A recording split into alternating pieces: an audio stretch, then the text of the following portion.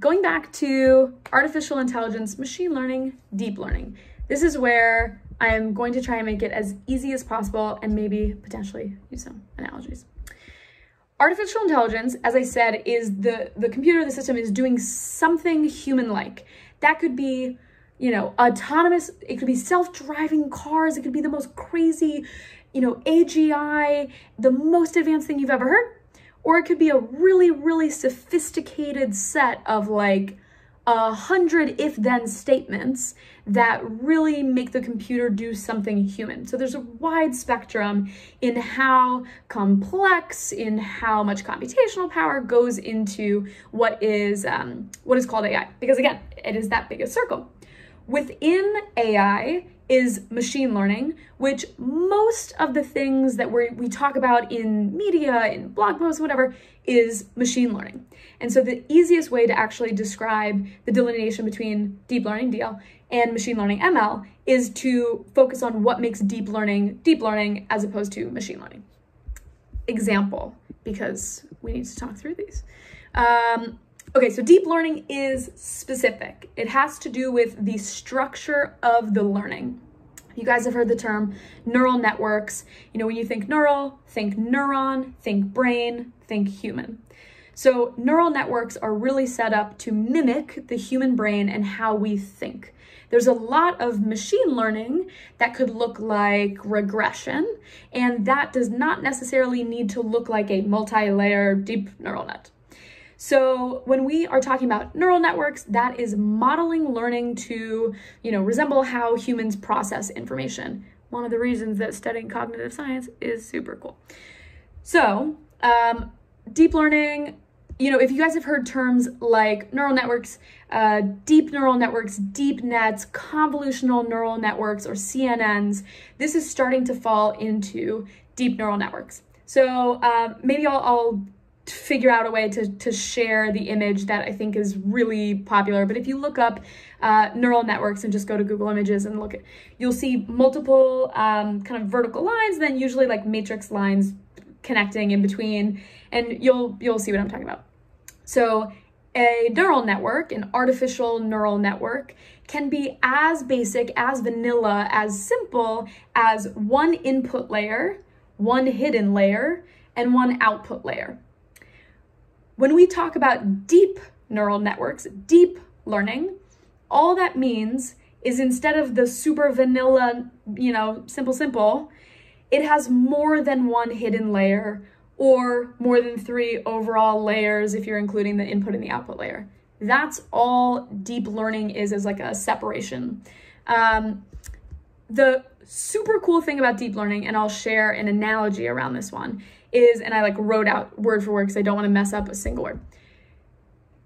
The reason that it performs so well for some of these use cases is that with multiple layers, and I'll talk through an analogy, you're able to create more and more abstract features. So as the signal is moving through those layers, the hidden layers and everything in between, the features are able to become more and more abstract. And so I'll talk about like edge detectors as an example. But that depth, you know, multiple layers allows us to further abstract the features that are in those upper layers, and really allows us to improve the ability of that overall network, the whole flow, to classify something, classify an image as a car, classify an image as chapstick, whatever. So here's an example. And I made this up. If you guys don't like it, come up with your own. I think about someone who has, poor vision. Their prescription is -15, and when they look at something, it is, it's really blurry. Maybe they can kind of see the edges of something. They're seeing light and dark spots, but they don't really know what they're looking at. And let's say that I give, that person a set of glasses. They're not great, but they get that person from -15 to say -7. And so suddenly I kind of start to see clustering of pixels, clustering of pixels, clustering of pixels, clustering of pixels, and I'm able to recognize blobs. I get you another pair of glasses. It gets you from whatever I just said, -7 to -3. And now suddenly you're like, okay, I think those are ears. I think that's a body. I think that's a tail. And I get you, you know, better and better glasses, and you're like, okay, that's definitely ears. That's a body. That's a tail. And then by the final layer, you're like, I have 20/20 vision. That is my cat, right? And that is why deep learning is so incredible. It's applying this kind of layered learning to be able to further abstract. And so one example might be, let's say that you have a security camera at a parking garage gate, and you want to be able to detect if a car is there, and if a car is there, you're gonna lift up the gate to let that car out. So in the same way that I recognize ear, body, tail, a convolutional neural net, or a CNN, which is often used in image classification, CNN, you know, using deep learning is going to be able to recognize, okay, window, tire, door, and it'll eventually be able to recognize it as a car. It sends the system this like label of a car, and then it programs the gate to lift. So that is an example of, you know, business value that can be driven with a convolutional neural network.